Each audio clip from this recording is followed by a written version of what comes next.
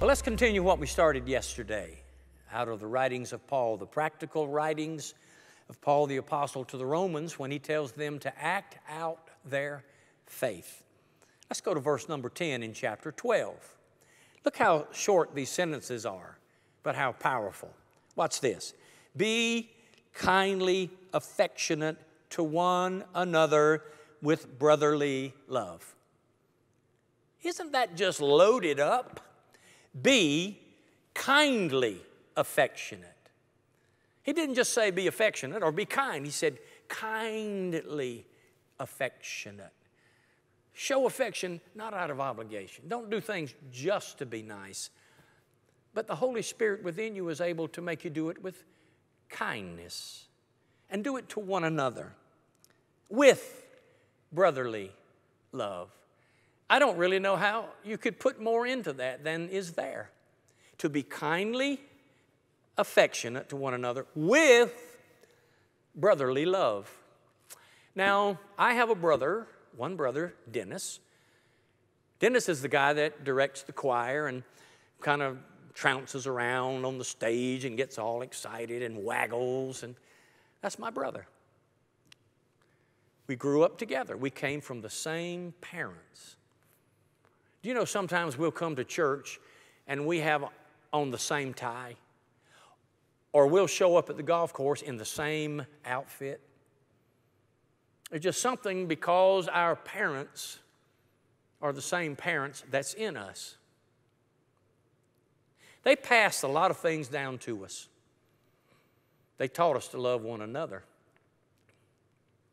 They didn't have to teach it a great deal. We were brothers, and it's just there.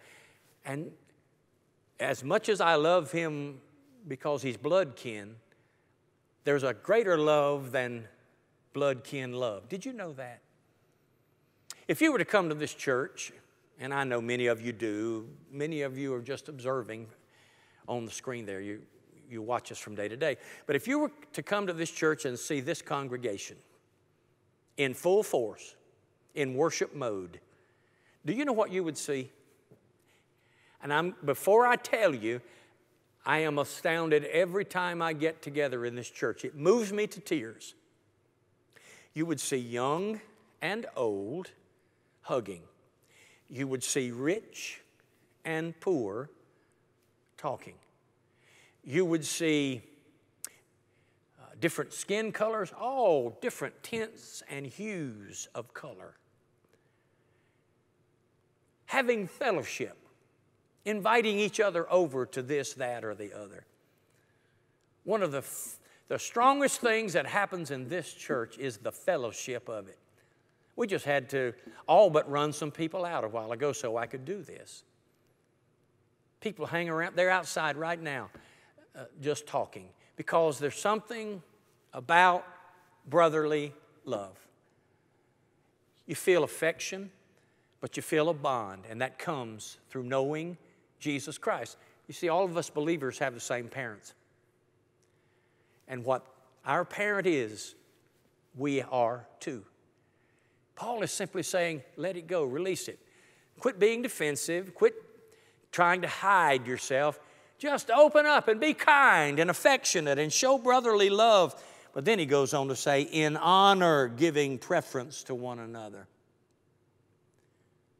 Giving preference. Can you ponder that with me for a moment? Think about your brother, your sister, or at home there, your wife, your husband, your children, your parents. Think about it. Give them honor. Prefer them. What can I do to honor this person?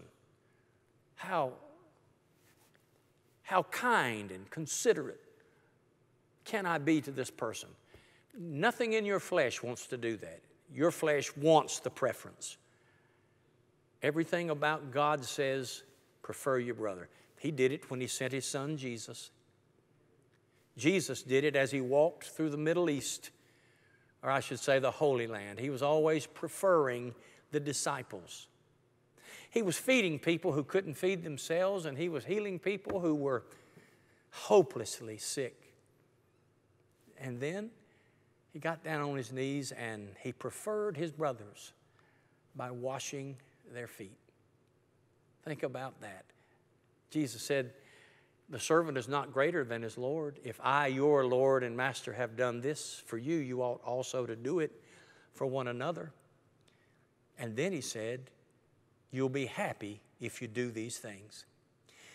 So while love costs, love has a great dividend. Even though it's a sacrifice at times to prefer somebody else, push somebody ahead of you, what comes back is inestimable. You can't count it. And that's the way God set up His kingdom. That when we put into it by faith and love, we receive from Him that which cannot be numbered. You want a better day? Prefer somebody else. You want a better outlook right now? Then do something with kind affection for somebody else. I guarantee it. I promise it. This whole day will be changed. Your mind, your heart, your outlook will be changed today. If you'll just do those tiny, simple things that the Scriptures slip right under the rug there.